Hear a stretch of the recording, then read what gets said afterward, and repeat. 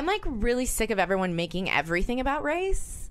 Yeah. Like, I'm kind of over it, and I know that I am the one person who's not allowed to say that because I am a white, privileged, blonde, 28-year-old. Stassi Schroeder has come under fire once again for making racially insensitive remarks. We've got all the details in today's Daily. Now, Stassi recently apologized for her treatment of former Vanderpump Rules co-star Faith Stowers. Oh, Lord, they saying, Faith, can you talk about Stassi and LVP racism? Ooh, Lord. Girl, what's that about?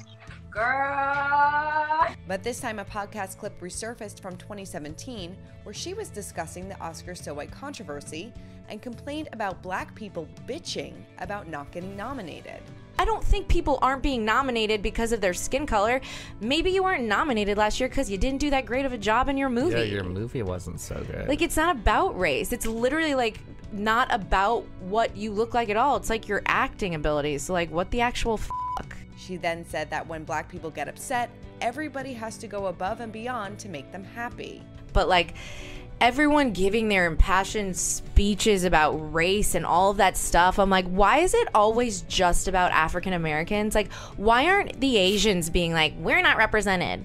Why aren't, like, I don't know, like Native Americans and Latinos being like, we're not represented? Why is it that they're like, it's always just that? The podcast was deleted from her own site, but is still available on other platforms. Now, this comes days after she publicly apologized for making those racially insensitive comments in the past. She wrote on Instagram, "It is important that I continue to take accountability for what I have said and done, while pushing myself to do better." I felt like after their friend did something that we both were involved in, that he's done like 1,000 times, for some reason, they wanted to attack me instead of him. It was like they wanted to attack, like, you know, I was wrong and I was this and I was that, calling me names, saying my hair was nappy, which is weird coming out of their mouths. And now, Faith said that Stassi, along with Kristen Doughty, called the cops after they thought she was a woman that was accused of robbing people. They called the cops on me.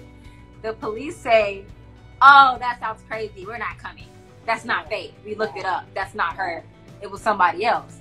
But it was just funny because they thought it was me because it was a black woman with a weave. So they just assumed it would be me. And they called the cops on me, and it didn't work. So their co-star Jax Taylor also accused Faith of committing crimes in a resurfaced tweet from December of 2017. A fan asked him at the time if Stowers would become a permanent cast member, and he replied, "She's wanted by the police for Grand Theft Auto and AWOL from military. Bad idea to be on a reality show, dude. Someone's going to jail."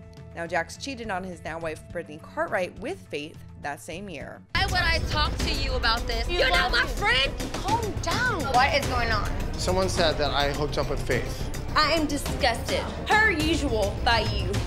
You're going off of her, what she said, what I said? Why don't she come down here and talk to me in I different don't things? know. It's I not said true. Now, while Jax did not acknowledge the tweet, Stassi did apologize to Faith, saying that she did not recognize the serious ramifications that could have transpired because of her actions, while Kristen said that she is ashamed, embarrassed, and incredibly sorry.